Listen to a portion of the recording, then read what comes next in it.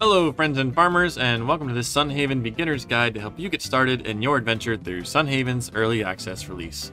I'll be overviewing core gameplay elements today such as farming, mining, fishing, romance, and combat, and just about any other tips that I can probably think of along the way. We're going to go ahead and start with character customization today and get this show on the road. Okay, so first off, you're going to go to single player and make a new character, or you can make one in host and play as well.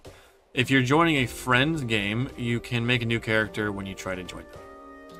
So we are currently given 6 races: the humans, elves, demons, angels, Amari, and elements. They all have their own unique character customization options, so let's go ahead and get started with the humans. Don't forget that there are these sliders down here, or these skin tones rather, because when I first made my character, I simply didn't see it, and it was sad. Humans have just the basic options. Beards, they have way more beards than the other races do, as you see, and you can change the way you look with these current options. We don't have access to these because these are for demons and angels. So elves, they get wings, very pretty wings. My personal favorite is this far right one, and you go black, and at night it's like little stars on your back. It's very pretty. Demons, like I said, guys, I will be doing a in-depth tutorial and guide on a lot of these topics, so today we're just going to be doing some overviews, alright? Now, demons have way more options than the other races do currently. Angels also have some cute options, primarily the wings. That's what we're here for, let's face it, guys. We're here for the wings. They have some beards, very pretty. The Amaris are currently how you can become a griffin, a little cat girl. I don't know what this is, an alligator or something, a tiger, I don't know. But you can make yourself look very cool and have interesting features that other classes simply do not have access to. And lastly is the element. Right now they're going to be implementing new colors for the elements. There are not a lot of options available for them right now, but there are some coming soon. So let's go ahead and jump into the next section, which is going to be farming. So we're going to start by doing the very first quest in the settling in. They will give you some tools, and you're going to get your hoe, and you hoe with left click. Now, something important to know about tools is there are no durabilities, so you don't need to be afraid of messing up or anything like that and having to remake your tools, as they do not currently have any durability. With hoeing an item, let's say you hoe over here and you're like, well, that doesn't look very good. Make sure that you know that you can right click it to undo it. Very simple.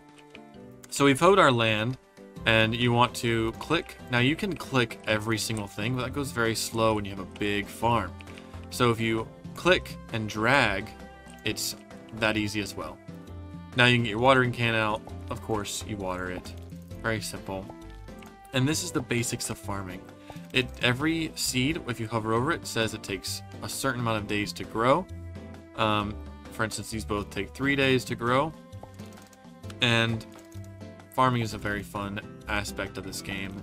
And like I said before, I will be going into an in-depth guide on farming and how you can make it better and have just a better time farming.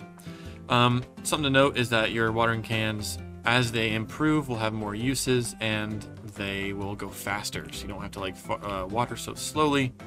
And you just click the water and it refills. There you go.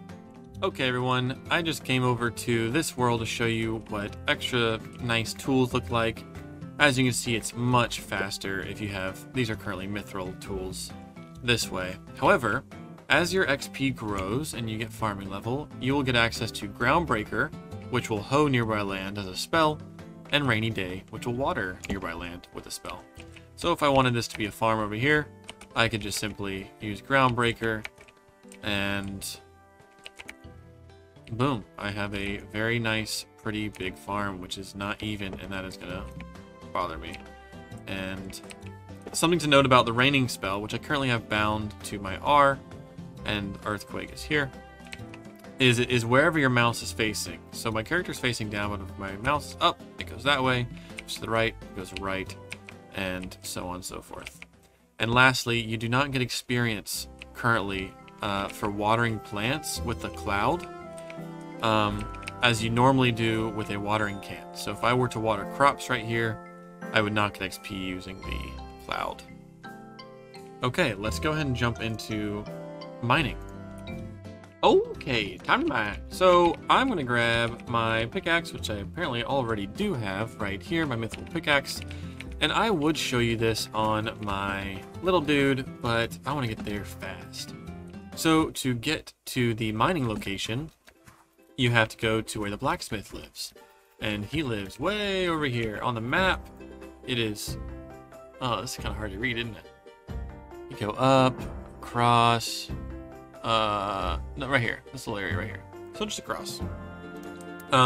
Something to note, a little pro tip, is the more mana you get, dash consumes 2 mana, and you can just dash everywhere you go, on or off a mount. The blacksmith lives inside of there. This is how you get to your mine. You enter it, select the floor, and you're good to go. Now, the way mining currently works is you have a couple of ways to progress deeper into the mine.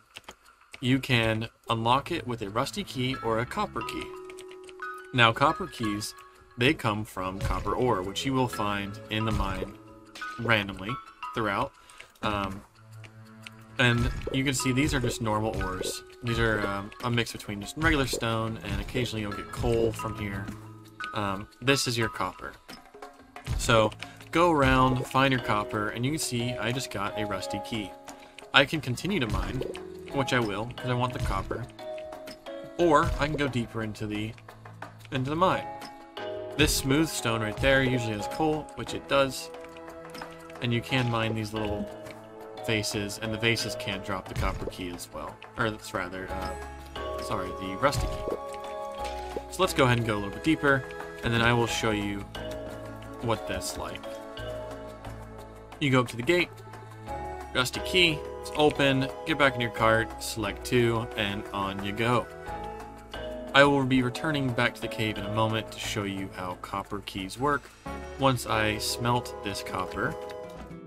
Okay, so we're back home now, and I have the copper ores that I went and I mined from the floor 1 and 2 and 3, and you're going to want to make a furnace.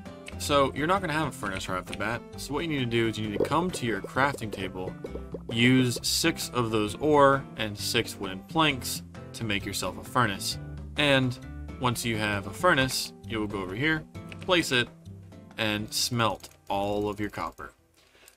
Each copper takes, I don't know, like an in-game hour? I don't know if it tells me. It takes a while. But here's the pro tip, is once you've got stuff cooking, just go into your house, go to sleep, and the time will pass and everything will be done for you in the morning. I had a lot of stuff to sell, that's why I got the monies. I'll show you how to make money later. Promise. There we go. Get your ores. Make yourself an anvil. Sing a little bit to the music because it sounds great. Pick up your anvil. Put it on your bars. Place the anvil. And now, this is how you're going to improve your weapons and your armor. Armor does give attack damage, by the way, so if you're struggling with combat, go mine a little bit, put some armor on, and then go kill. We're going to make some keys. So, make, at maximum, 5 keys. The reason is because, when you're mining, you get to a point to where you're going to need iron keys, which you'll do the same process with. Get iron, turn them into bars, make your keys, and go forward. Now, what these copper keys and iron keys do is they make it to where your mine will stay open. Those floors will be unlocked forever. And let me go show you that right now. Alright, so we're back at the mine. We want to enter. But you see, all of the floors that I were at yesterday are still gray. You have to start at 1 again. This will continue to happen until you have your copper keys and your other keys inside of these doors. Once you feel like you've gotten to the point to where you're ready, unlock it using your copper key. Now, it's permanently unlocked. You can still go through and mine on whatever floor you'd like, but when you're ready to just start mining from the deeper floors, grab your keys, unlock them for good, and you're good to go. now that we're done mining, let's go do some combat. I'll show you a little bit more about that. So, if you're wanting to start off combat and you don't know where, I highly recommend going to the beach where it's level 3 enemies, they're a lot easier to kill, and hopefully now you've got some armor and weapons from mining where they'll be a little bit easier for you to take care of. Another good thing to note is they're great for getting seeds. So I'm going to clear out these 2 slots over here, and as you see, I'm going to get a bunch of seeds from killing them. Now they have some pretty big ranges in which they'll aggro to you. Aggro meaning just come attack you. And you can use a crossbow from range to kill them, or you can use your sword and cleave them. I like my sword, but then again I am a higher level with some better armor, so it ends up working out. So after killing them, I got 1 seed, but I want to show you a little bit about how combat works. As you level your combat skill up, you'll have the option to increase your magic, your health, and all these things, and I'll go in depth with all of these in a combat video, I promise. But I just want to show you this area to make sure that you know that early on, this is the best place to farm your combat skill, maybe up to maybe 7, 8-ish. And the reason why I recommend doing this, just for an entire in-game day maybe, is because you can get some awesome seeds from them. Now they have a pretty short respawn window, so if you are in farming mode and really trying to make money fast, this is a good way to do it early on because you will get a bunch of seeds, and these score peppers will occasionally drop pepper seeds, which are very expensive, and it's just a great way to farm. So enjoy yourself down here for a little bit.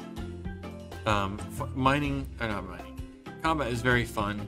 The sword is super sweet. Mine hits like a truck right now. The crossbow is also pretty fun, and you can get magic.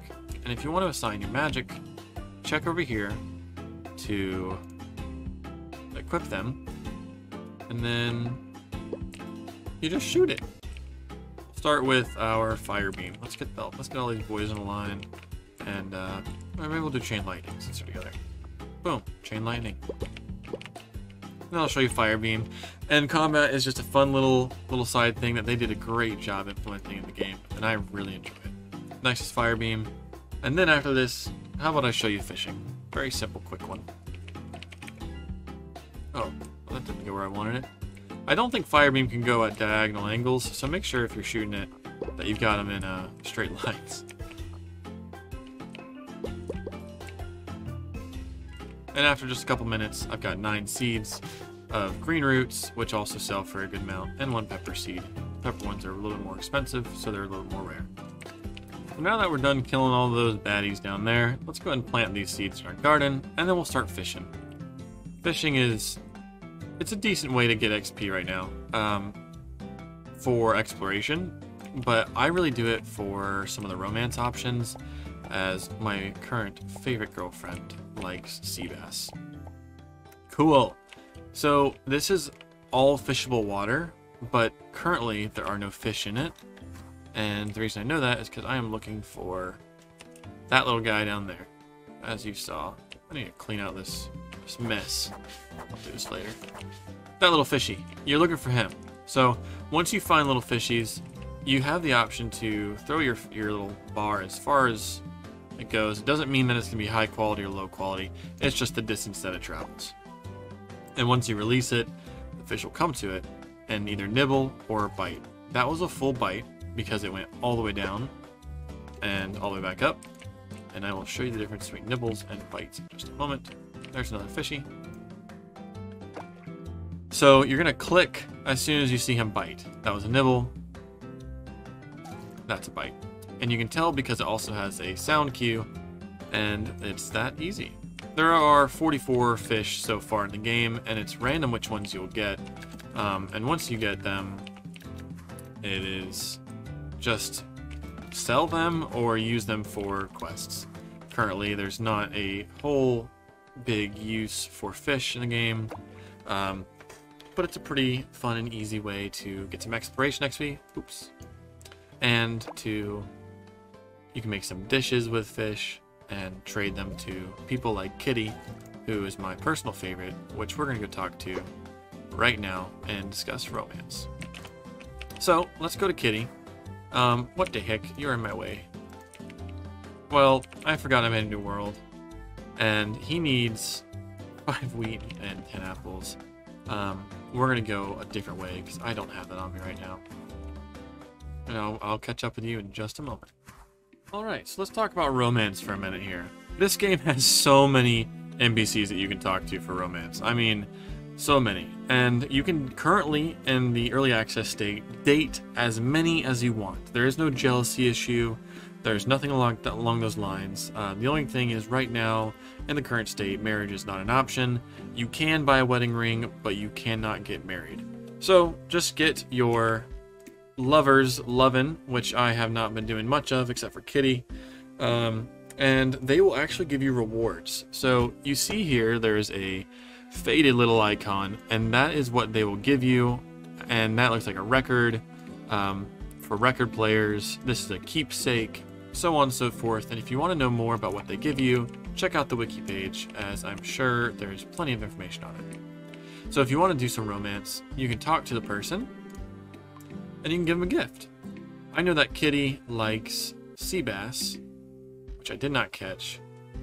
I don't know if she's gonna like bluegill. We're about to find out. Ooh, she loves that.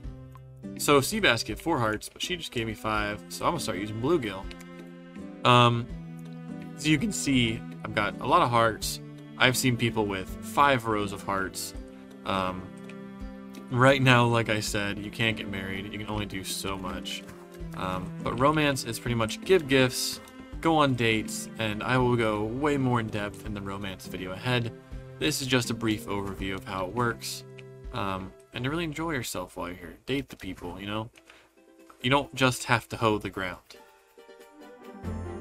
Well, that about sums up some of the starter information about combat and mining and things along those lines. I really just want you to enjoy yourself while you're here. Explore the world and things like that, but I'm going to leave you with just a couple of tips to get you started. In the town, you have this water fountain. Touch it. You'll see my mana go up 5. You can do this every day, I believe. It's either every day or every other day, and I highly recommend doing it. If you want to make some good gold and some XP, check out your message board daily, as you'll get new quests, and they'll show up here on the side. If you don't want to do the quest, or if it's bugged, then you can come here, hit the X, and get rid of it. Shops close at 8 o'clock, so make sure you get in at the last moment to get some stuff. And also, this stuff here, like this long black rug, only lasts for that day. So make sure you buy it if you want it, because it might not cycle back through for a while. Well, that's all I've got for you today. Thank you everyone for joining me for this brief little overview. Like I said, this is just the start of a long series. I just wanted to give a little overview of certain aspects of the game, and eventually there will be videos that cover each thing in depth for those of you who are wanting to get intermediate to advanced tips. For now, I really just can't stress enough to just enjoy your game. Have fun doing it, take your time, don't worry what everyone else is doing. And I will welcome you to join me in the next video for additional tips and in-depth guides.